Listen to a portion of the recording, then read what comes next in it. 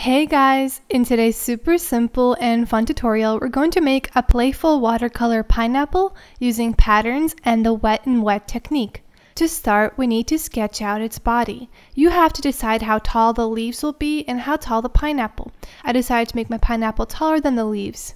Now you can be more playful with the shape, but I just did a simple straight line on the top that tapers out into a rounded bottom.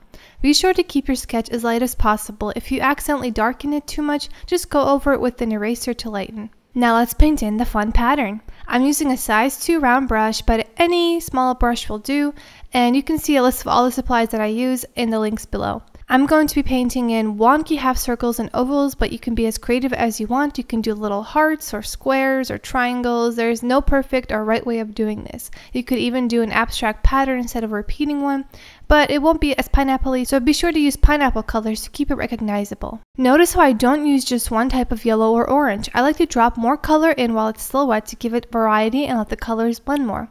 Once I'm done filling in the whole shape with the pattern, I make sure to close it off around.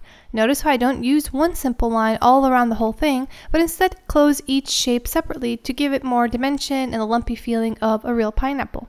Now take a darker color, in this case a brownish orange, and paint in another half oval in each one. Be sure to leave white space between the two colors. Also, it's okay if your first layer is still wet. That will make it more loose and playful where the colors will touch and blend. If your first layer was done with a darker color instead of a lighter color, you can now use a lighter color. We're just alternating the colors.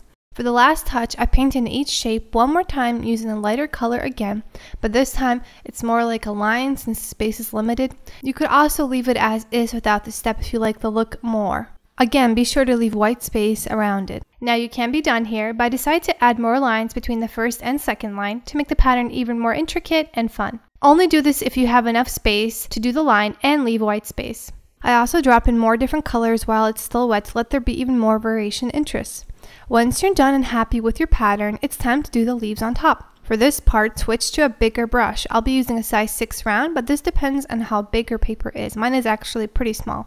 Now instead of making the leaves green like normal pineapples, I decided a bluer hue would look cooler and better since orange and blue are complementary colors. I also make sure to dilute my paint with water so that I can add more color in while painting to make beautiful wet and wet bleeds, and also just to keep it lighter. To paint the leaves, just use different amounts of pressure on your brush. Start with it barely touching the page, and then press down slightly harder until the whole brush is being used, and then taper off again until only the tip is being used. We're just varying how much pressure we put on the brush. This makes a natural leaf shape.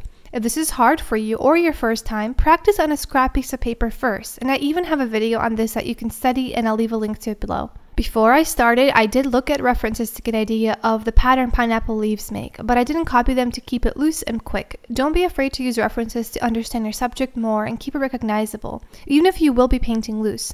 Now as I paint, there is no perfect order. I'm just planning on making the leaves smaller on the bottom and bigger on the top. They also mostly point up, especially as we go higher. I'm also picking up different colors and dropping more in. I mix the blue I'm using with the yellow I used for the pineapples to make it green, since this will make it harmonious with my color scheme that I already have. I also noticed that since the first layer is still wet, I'm adding more and more paint and painting in more, and it's all blending very smoothly.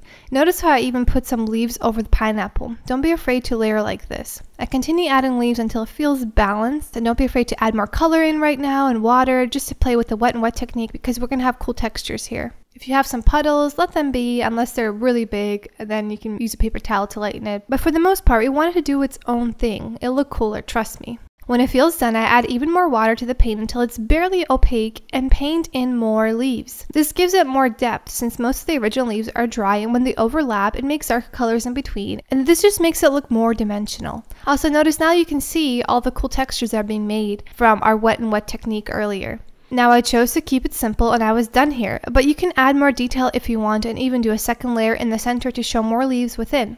For my last step, I always use my white gel pen to add little white dots that act like little stars or sparkles. This is completely optional and not necessary. When doing this, space them close together but randomly and vary the size of the circles. Also put them in the darkest parts of the piece for more contrast. This effect can easily be overdone, so watch out for that. As you can see, our final pineapple is super fun, but at the same time simple. This is just one of my interpretations on the subject. There are an infinite amount of ways to paint anything, so don't be afraid to experiment and do it your way. As long as you incorporate the most recognizable aspects of your subject, like its shape or its color, whatever you paint will be recognizable. We humans are super talented at interpreting what we see into the familiar, even if it's super abstract. You know this if you ever cloud gazed as a kid or an adult and saw animals and people in the fluffy white masses, or even if you lay in bed and look at your popcorn ceiling and see all kinds of, things, just stuff all like everywhere. I know I wasted a lot of time doing that as a kid, and I still do that. So that's it. I hope you guys learned a lot and enjoyed this tutorial, and I'll see you guys in the next one. Take care and stay awesome.